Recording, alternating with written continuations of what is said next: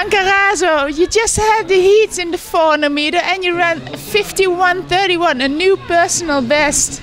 Yes, I'm really excited. It's a new PB for me, 51:31. I feel really good.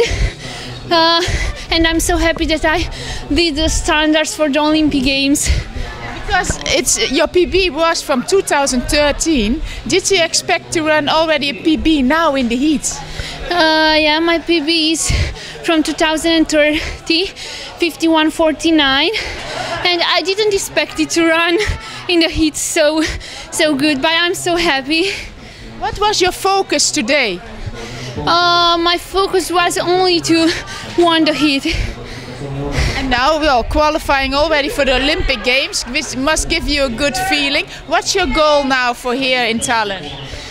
Of course, I want to win the European Championships.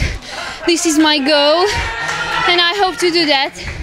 And one more question, well, since your PB was from 2013, we know last year you have been struggling a little bit. What has changed? Yes, last year was not so good for me because I had an injury, but now I'm good, I'm really good, and I hope to do a new PB in the final. Thank you very much. Thank you too.